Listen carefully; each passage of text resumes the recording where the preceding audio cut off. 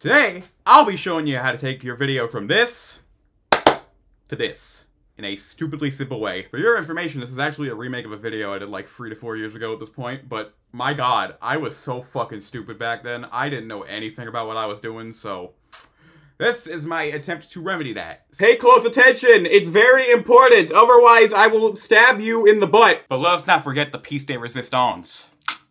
A blank VHS tape. You can go to your thrift store and get one of these things for like $1. That's how I got mine. The piece de resistance. Oh, that's the stickers. Let's assume you're making a video right now and you still have the chance to change some things about it. There are 2 things you should consider. Number 1, make sure your video is in 4:3, 640x480px. It can be bigger, but it's a lot harder to make sure it looks right if it's bigger.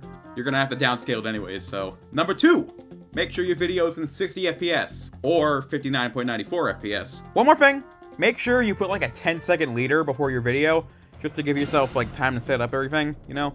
It really helps, because like, imagine doing a whole capture and just finding out something's fucked up. That would suck, right? Well, that's what the leader's for. Brace yourself, this part is gonna get very kooky, with a lot of techno-wizardry involved. This might break some people.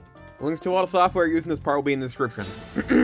In your video editor, make sure the video is exported at a resolution of 720x480, a frame rate of 59.94 frames per second, and the pixel aspect ratio is set to NTSC DV standard, which is about 0.8888 something, there's a number.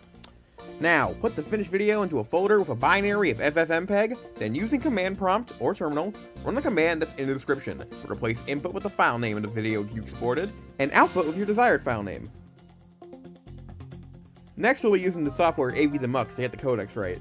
Set the tabs as follows: video output MPEG-2, audio output AC3, output format MPEG PS muxer. Now, let's do some configuring. In the video output configuration, make sure aspect ratio is set to normal, then go to the interlacing tab, set interlacing to interlaced, and field order the top field first. Skip over to the muxer configuration and set muxing format to free. Then just render it out, and there you go, one ready to go video file. I'm not even fucking joking when I say that my hero is this fucking Chinese portable DVD player. It is legitimately the only connection I can make between my computer and this VCR.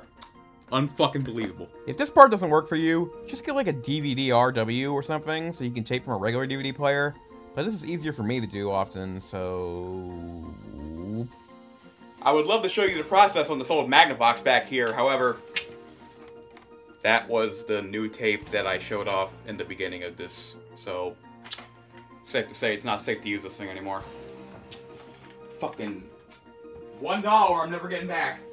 We're gonna retry this with my Panasonic VCR, which has HDMI out. So I'm gonna get it to record on the Panasonic. And now I'm gonna play the video. And I'm gonna quickly hide the on-screen display.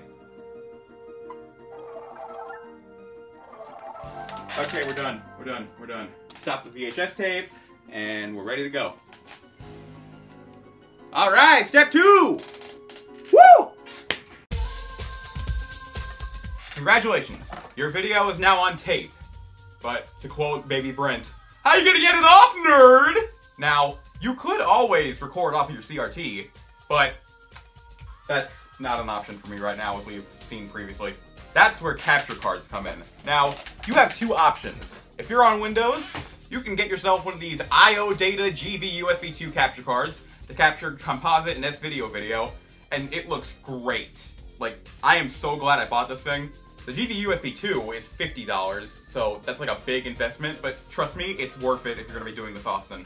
However, it doesn't come with Mac drivers, so instead I have to use this HDMI capture card I got off of Amazon for like $20. Since I really do not want to boot up this awful Windows laptop that barely works and has to be plugged in all the time, I'm gonna use this one because I have a Panasonic VCR with HDMI out. Okay, so I have my Panasonic VCR open with this now. Okay, so I'm gonna take my tape, I'm gonna put it in, rewind the tape a bit. Okay, so this is something to mention. If you are using your GV USB 2 to do this, I would suggest enabling deinterlacing in OBS and then setting your deinterlacing to YADF2X. And make sure you're exporting at 640x480 at 60 FPS to make sure you're getting the VHS video exactly as it was saved.